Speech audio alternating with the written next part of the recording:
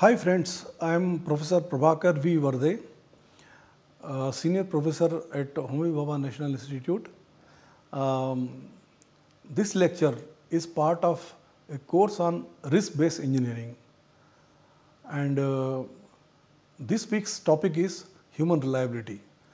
And you are watching the fourth lecture on human cognitive reliability method, HCR method. I will be using the abbreviation HCR henceforth. Once you see this presentation, and if you would have followed the previous presentation also, if you practice a little bit here and there, or take some focus problem on human reliability assessment, you have already become a human reliability engineer.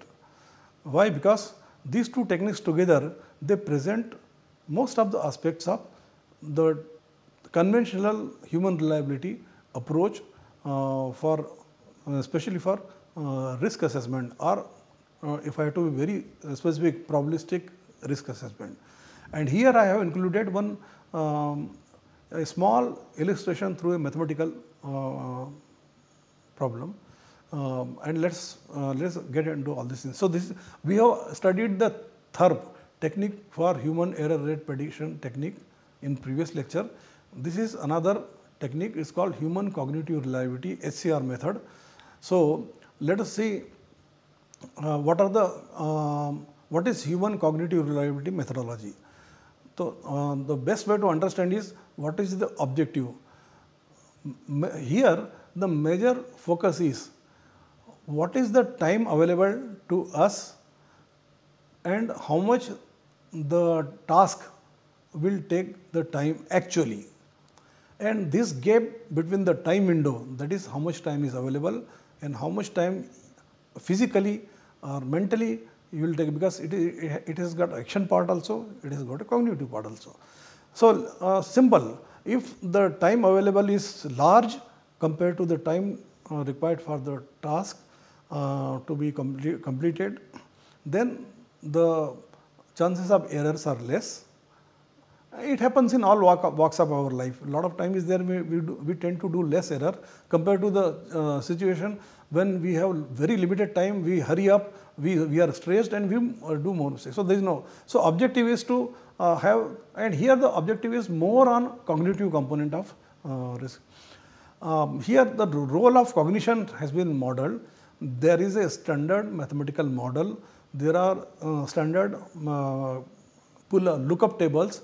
Those gives coefficients for various type of jobs, rule based, skill based.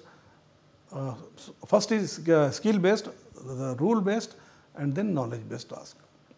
And then other characterization also include what kind of control room is there, what are the modern systems which are there, and how the information is presented to the operator, what are different support systems that are available. So they are called performance shaping factor in conventional term, but here they are called some parameters of the model. The taxonomy in HCR uses performance shaping factor and level of cognitive processing, so instead of error, the cognitive HCR, it is called probability of non-performance. That means a target had some objective and it was not performed in available time. So probability of non-performance is the key parameter that we generate in cognitive reliability. The broad procedure, if I have to say, collect the plant data, understand the problem, estimate the median time, how much time has been projected, modify using applicable PSF, because that time has come in a nominal stress or nominal parameters. So we have to apply different modifying factors and then determine the task category, whether it is a rule based, skill based, knowledge based, and estimate the non-performance. As I had mentioned, in cognitive HCR, it is not called probability of failure. It is a new convention that has been developed, but it is meant, meaning is same, that probability of failure or non-performance probability. So, now HCR is sometimes known by its curve that we have here, where we have for every task, rule based, knowledge based and skill based, these three different curves are there, and what we estimate is here is non-response probability, and these are the normalized median time. Normalized median time means how much time you will take to perform the task actually. Okay.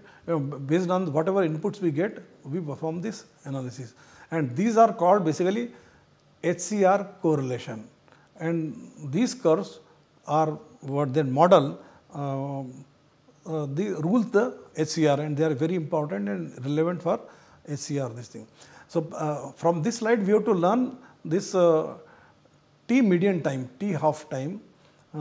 Median time is the term normally we use for log normal distribution. So, here we have sort of Weibull type of distribution. So, that can be, I mean, other aspect is it can be characterized by a beta factor in, because the character of the HCR model is Weibull distribution actually. Okay. So, what is the mathematics and which is at the center of this HCR model? So, basically it is an assumption of 3 parameter Weibull distribution. What is the advantage? Weibull distribution can accommodate any data, and whether that data is following exponential distribution, then beta will be 1. If it is a normal distribution, beta is a 3 or 4. Similarly, for log normal, there will be some data. So, it is a, sometimes it is called universal distribution also, and here it is 3 parameter Weibull distribution. Okay. So, what are the parameter? So, as we said here, this is the probability of non-performance. Okay. And what we have is exponential minus t, that is actual time that we consider, and divided by t. So, it is called normalized median time. Then we have AI, BI, CI. These are basically depending on the nature of the task, skill based, rule based, knowledge based. 0.407 AI, BI. If it is a skill based task, 0.407 AI, BI is 0.7, CI is 1.2. Similarly, for rule based and knowledge based tasks, those values will come here. So, once these 3 values are coming here, what we need is T median time, and small t is the actual time which is taken. So, we are able to estimate the non-performance probability, is the non-response probability for a given system. Okay. Having done this calculation and supported by this table, we come to, because we have used the T median time here. How to estimate the T median time? T median time is nothing but what T half we got from the plant data, and then modifying by this factors K1, K2 and K3. So, this is the T median time formula or input that goes into the model. So, here we have this, and K1, K2 and K3, these are called together K factors, and these values we get from, you can see here K1, K2, K3 and all. So, one is for K1 is for crew, what is the experience level of the person who is at the site, who is doing the job. Now, expert, well-trained person, well-trained, novice. 3 answers are there regarding his experience. If it is a well-trained person, so there is a nominal value 0.00. If he is expert, minus 0.22. Now as I said, we use it like a black box approach. So, of course, little mathematics is required to understand that, but a person who is doing, for him ready-made this table and parameters are available. Now, what we mean by expert well-trained, at least he has got 5 years of experience. That qualification also has been done. License with more than 6 months of experience is well-trained, and novice is less than 6 month experience. This is the qualification we have done here. Same thing for stress level. If it is a grave emergency condition, 0.44 is the factor. High stress of emergency. How you know that? when a transient comes in the plant and that transient is require very immediate action. So, the stress level factor, grave emergency, high workload potential, optimal and vigilance problem, lowest stress. So, just you have to see what is happening around and time is available.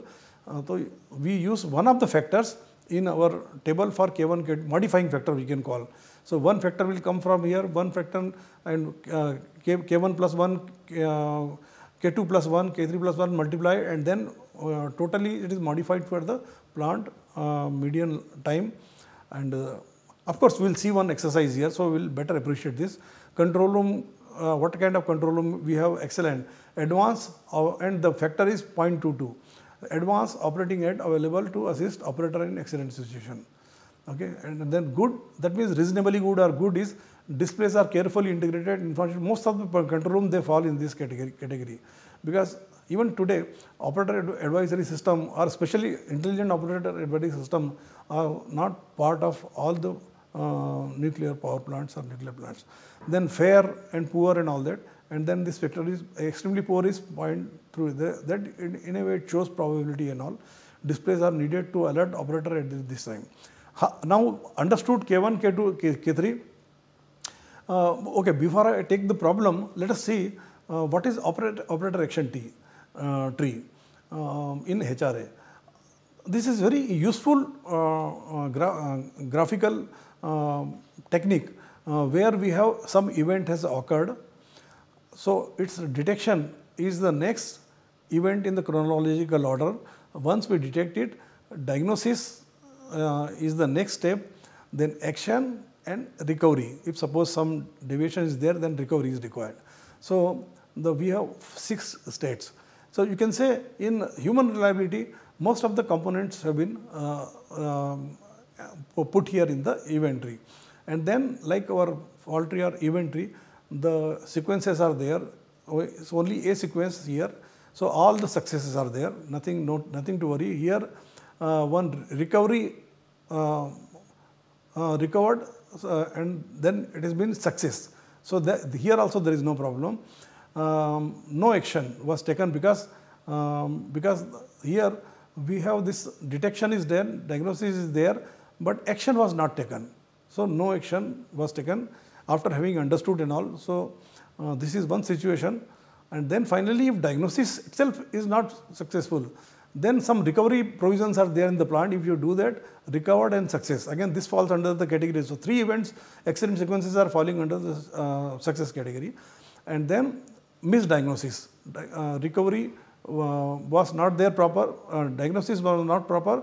So, misdiagnosis and consequences were recovery was not proper actually. And finally, if detection itself is missing, then there will be no response. So, 3 success here we have 1, 2, 3, and but then at the same time 3 misdiagnoses are also there actually. So, this is a very systematic way of analyzing, and then if we have probability of these events which will generate from any human reliability technology, THERP, HCR and all, and then you can assign it here and you will have a complete accident human action treatment to the subject. Now, let us take one simple example, and this I am calling case study because it in whatever salient features of HCR, they are all addressed over here. Let us say the problem is like this, safety injection is required at this point. Now, let us leave it what is the situation, but we require injection of water at this point, so that our main system is safe, which I have not shown here because that is not the subject of this system. And there are primary option is a engineered safety feature has been provided. So, 99% of the time this system will come, valve V1 will open automatically from control room, and then injection will occur. But 1 in 100 or 1 in 1000 probability, if this system does not work, then there is a provision of directly injecting water from some tank, and there the action will require is opening of valve V2 and closing of this, isolating this system, because otherwise water will find its path here. So, this has to be closed, so that water jet is directed at this point. So, having understood the problem and problem definition, that is why I was telling you, definition of the problem should be very crisp, and that comes from experience only. Now, once we have done the definition of the problem we have done, then here I am doing a small change. In this human reliability analysis, I am considering components failure probability also, because that will give a complete answer, you know. So, if these valves were to be opened from control room, then assume that failure probability for valve V1 was 2 into 10⁻⁴ per demand, and valve V2 6 into 10⁻⁴. Because why valve V2? V2 is rarely operated. So, rarely operated means whatever test maintenance data are there, that is the only thing. But then this system is available, it has to be periodically tested. So, a lot of data will be available. So, and its workability also will be better, that is why these two. And so, what we get here is total hardware. This is a series system. I have to do this and this, then only I get success. So, this valve total failure probability is 10⁻⁴ I got. So, I got hardware component also into my system. Now, operator action needed for closing of valve V1. Before I inject this water, I have to close this valve to avoid the short circuiting of this water into the system back again. And so, these two actions are, so total non-performance probability. If I see closing of the valve has similar 1 10⁻⁻⁴, then two valves we have to operate from control room, and 1.2 into 10⁻² is the human performance that we have evaluated. Hardware is 1, human performance 10⁻². You can see here. In emergency, often it is seen that human probability is the predominant factor.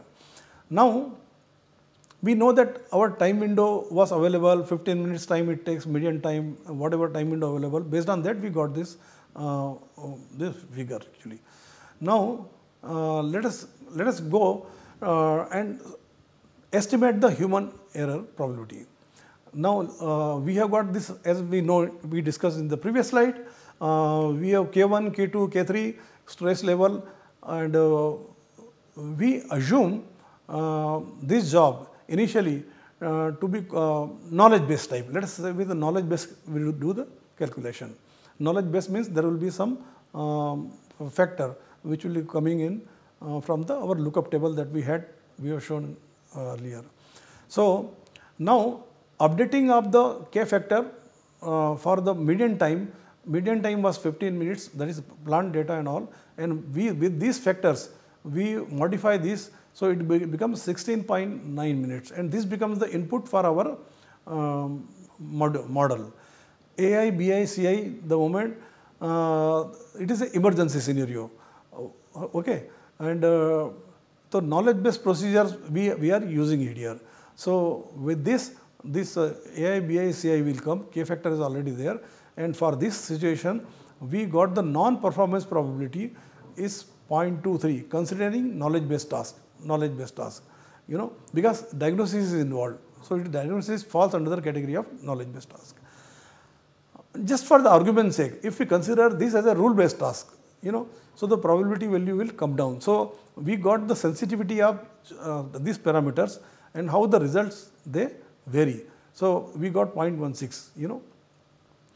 But with this calculation itself, now when we estimate the probability, human action component was 10⁻², hardware failure probability we got 10 to 10⁻⁴, and then these three, hardware, cognitive part and action part. So, we get total, because this becomes the dominating factor. So, something should be done to reduce this factor, and otherwise it is 0.25. So, this a small problem, simple problem demonstrates how HCR methodology, and I think with this you are trained in using HCR method. Don't you think it is a big achievement, one lecture and it is explaining you how to use this methodology actually. Now, let us review THERP and HCR strength and limitation. Okay. So, what we have here is that, you know, let us say first THERP, because we are working on developing a new methodology. So, let us say THERP.